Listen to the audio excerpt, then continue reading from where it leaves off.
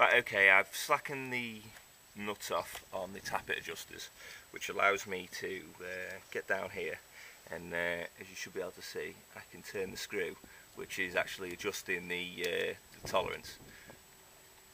Obviously just showing you this, and I've not got a feeler gauge in.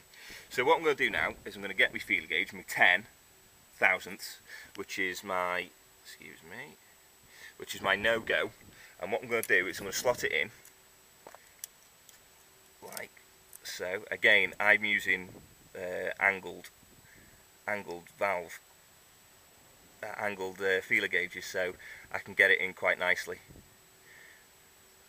Okay, and there it is in. Look, as you can see. Now what I'm going to do is I'm going to tighten up here, and tighten and tighten and tighten. I'm going to only using a little bit of torque with my fingers to tighten the screw. Now I'm also going to make a mental note of where the screw's pointing. Now there's just a check to do. Yeah, I can't pull that out, which is good. Okay, so that effectively is being clamped, and there's no way I can pull it out. So now what I'm going to do is, because of the torque that's been placed on the screw, it has sufficient friction to overcome that of torquing down the nut securing the tappet, which is great because, you know, instead of fiddling about holding the screwdriver or anything like that, I can just get my socket, make sure it's set to clockwise for tightening up, and get my socket, put it over, not worry about it, and torque it down. Now maybe I should be using a torque wrench, but I'm a sufficient enough mechanic to know how tight they are down. Remember, do them fairly tight, but don't go hanging off the wrench, because you'll just strip a thread and it'll be a nightmare. So okay, I've torqued it down sufficiently. I'm just going to check again. Yep, can't get that out, which is good. Which is why I have a trusty pair of pliers.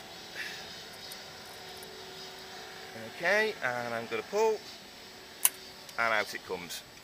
Great. So that was my no-go gauge, and now I'm going to check I've got tolerance by using my 9 thousandths, which is here, and check I can get this in. Oh, there we go. In, out, and there's a smooth feeling. You can feel the friction on it, but it's nowhere near enough to overcome, you know, the movement of the actual feeler gauge, and that feels nice. And there we go. And that is it. Make sure I've torqued it up now. My right hand this time. Yeah, that's not going anywhere. And that's it. Again, I've got one last valve to do, but that'll be exactly the same procedure as the one I've just done.